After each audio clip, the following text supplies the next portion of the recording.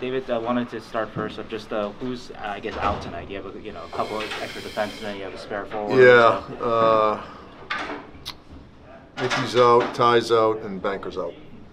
What was the kind of the decision-making process with all those guys? Yeah, just we feel this is our best lineup. You said the first one was Canigio? Yeah. Okay. Yeah.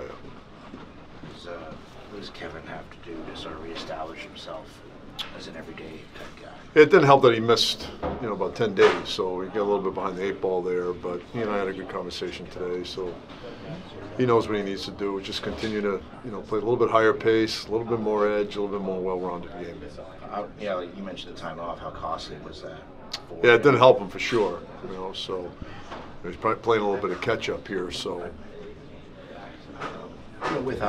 With so many additions this year to that forward group, is it just going to be a struggle for Kevin maybe just to be, kind of be what he was, I guess? No, I don't think so. I think he's got the ability to, solidify himself in our group and, do what he does best. But he's just a little bit behind right now.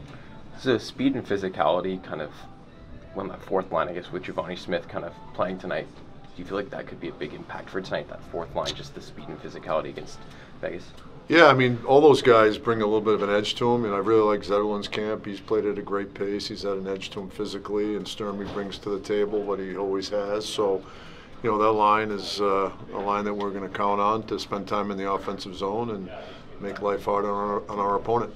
What are you looking for from a guy like Thomas Bortolo tonight? Obviously, opening night, big moment. He likes to play, his two biggest moments seem to be against Vegas in his short time in the NHL.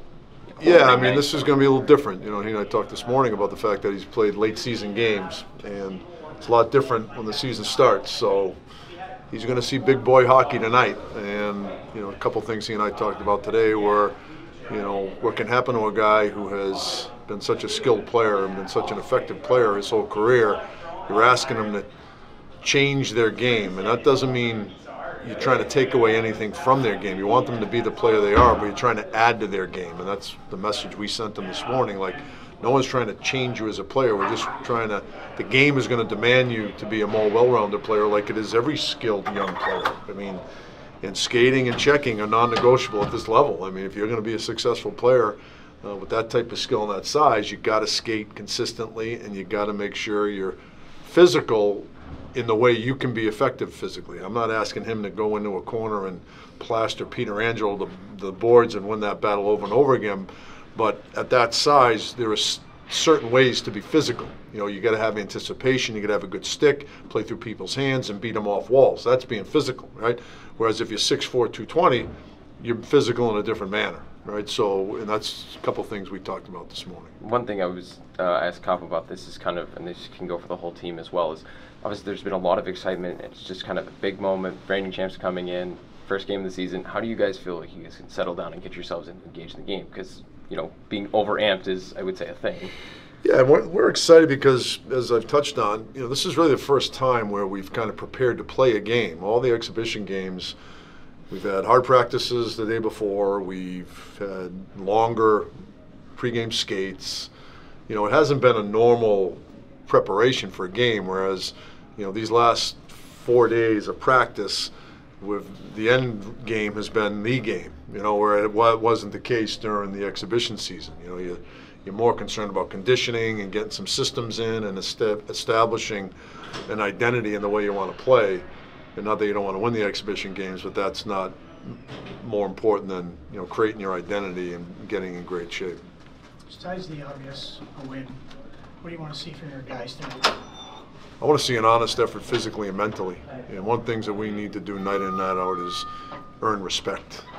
And, one of two things happen every time you show up here and you go on the rink. You're either going to earn a little respect or you're going to lose a little respect. And for us, it's about gaining respect. And when you play with that intentions and you play with the right intentions, you usually gain respect.